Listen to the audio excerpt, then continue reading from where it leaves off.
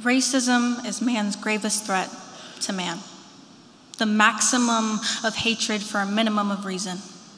This is said by American Rabbi Abraham Joshua Heschel. Today, racism can hide its face in public. Not only does it exist in the depths of the South, but it lurks right here in our suburban neighborhoods. It's often only those who suffer from it who understand. When we uncover and realize the damage that racism has caused, the better understanding we have on how to fix it. Today, I will share my truth on how unfair treatment has affected my life, how I dealt with it, and how we can all build goodwill by finding beneficial ways to help our community. 88% of King's High School students are white. On the surface, King's appears to be a community of acceptance. However, the truth is, it's an exhausting challenge to exist as a minority. My earliest memories are the racial slurs on the playground. The comments of, "You would be so much prettier if you were white." Friends coloring patches of my skin with white chalk, and sadly, I would refuse to wash it off. After years of torment, satisfying the expectations that others had for me became my desire. Those days were the most painful. I would come home every night taking a flat iron to my hair to strip the identity of curls. I would cut layers of my flesh because the scarred skin underneath was white.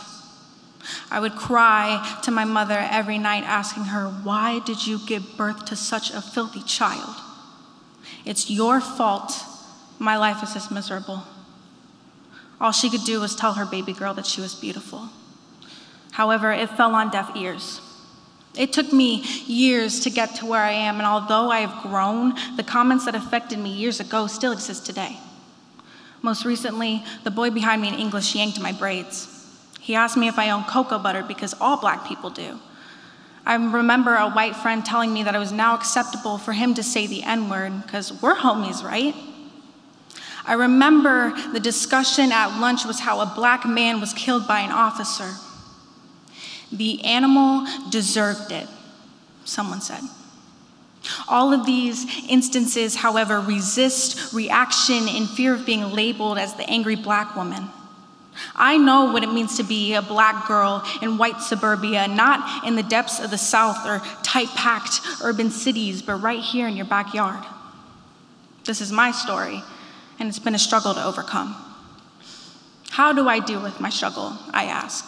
Should my truth remain the truth? So I put my thoughts into words and I speak. Beyoncé says, "You have the power to change perception, to show people how to embrace their complications. That's the true beauty and strength that exists inside all of us." There's one thing that I've learned, it's that truth and empowerment are universally beneficial. No matter your audience, you will always inspire someone else. It took me years to embrace who I was and confront my insecurities. It began when I finally started listening to my mother. Her praise of my intelligence and strength taught me that I was more than just the words that were said to me. She was the only woman who knew the extent of my pain and was still proud of me. For that, I admire her. It continued when I educated myself on Black culture. The systematic context and social nature that racism exists in allowed me to prepare for ignorance and embrace the truth. The most crucial step, however, was listening to myself. I learned how to tell myself I was beautiful. I learned how to look in the mirror, flip my hair, and walk out the door. I learned how to block self-doubt and fear. We find that when we build goodwill towards ourselves, we build goodwill towards our community. When your child becomes a casualty of ignorance, how do you react? When your friend becomes the victim of hate, how can you protect? In my perception, equality will never be reached. It seems like a fictional destination.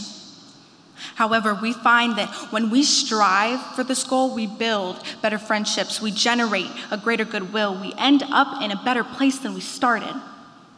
We all have the power to educate ourselves of racism within our community and the ones outside of it. We all have the power to become helpful and supportive to others.